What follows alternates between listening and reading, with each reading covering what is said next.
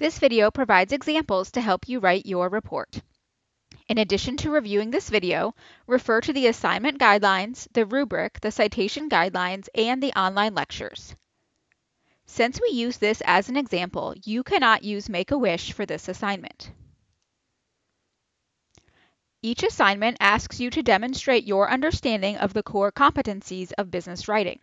For this assignment, you are evaluated on 5 rubric categories. Most business writing has a persuasive goal. Using evidence to persuade your reader to take action is an important workplace skill. This video covers 7 tips to help you write your report.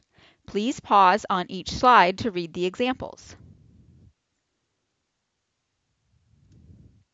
Follow all format guidelines. This example shows how to write the title of your report.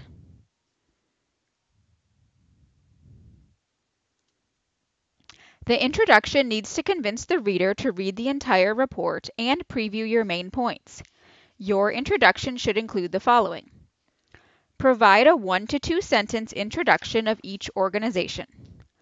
Use evidence to demonstrate the effectiveness of each organization or the need for donations.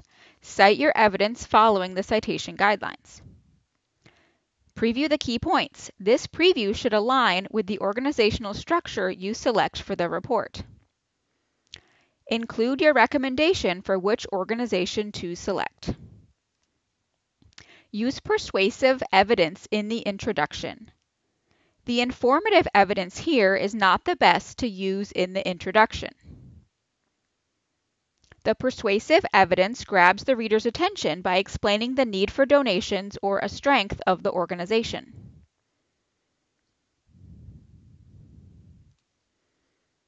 It is your job as the writer to organize the evidence from your research summary to create a persuasive argument. There are 2 ways to organize your report.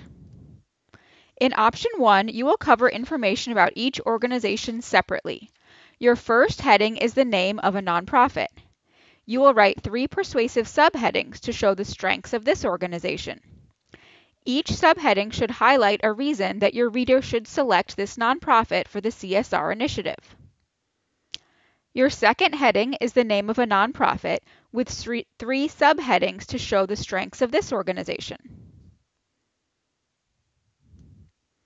In option 2, you will provide a direct comparison of the nonprofits throughout your report on 3 topics. Each heading will be a topic or criteria that you are using to compare the organizations. Under each topic, you will have a subheading to provide information about each organization. For example, here, the 3rd topic addresses the focus on pediatric care. The best option for your report depends on the organizations you select and the evidence you find.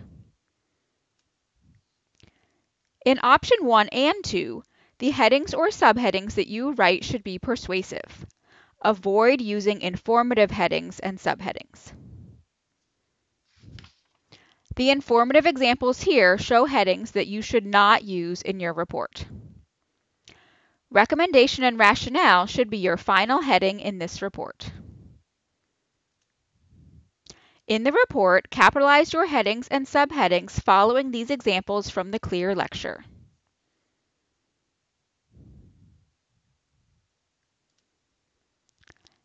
Explain the credibility of each source the first time you use it in the report.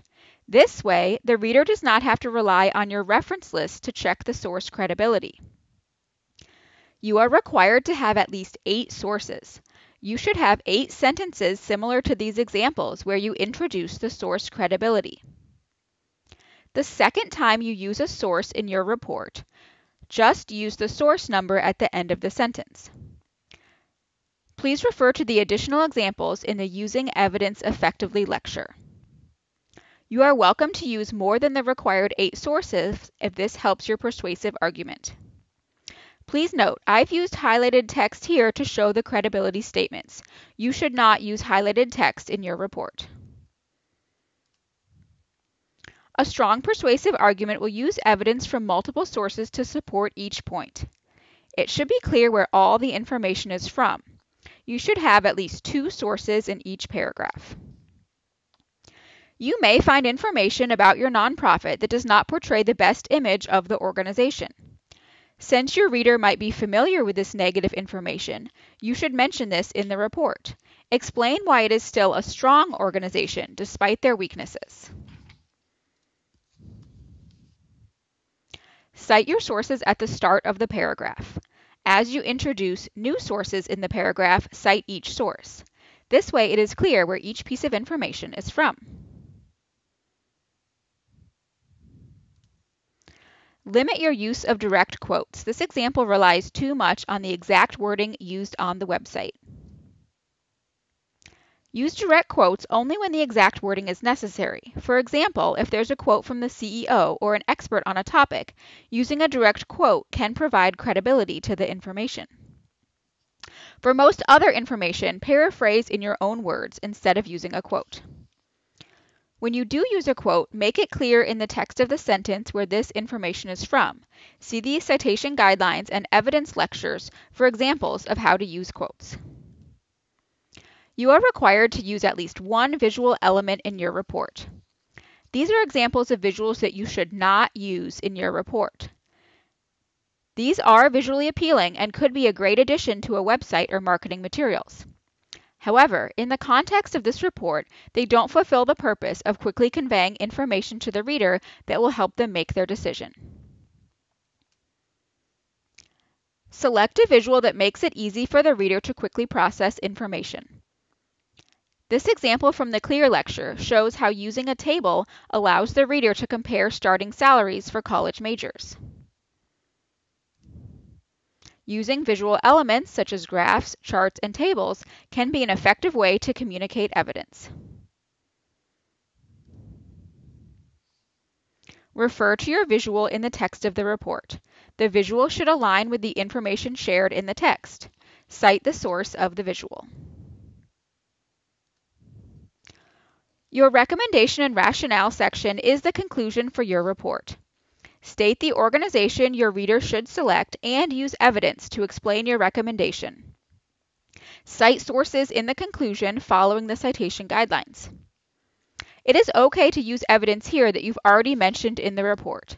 These examples show how evidence is used to directly compare the two organizations and support the writer's recommendation. If you use Option 1 to organize, you will need at least 2 paragraphs of information to provide reasoning to support your choice. In Option 2, you've provided a direct comparison throughout the report, so this section can be 1 paragraph. In addition to following these examples, review the information from our lectures as you edit your report. Paragraphs should be 4 to 7 sentences, avoid vague language, and edit to be concise. Please refer to these examples as you write and edit your report. Make sure you are not copying these examples exactly. Instead, use these to guide your writing.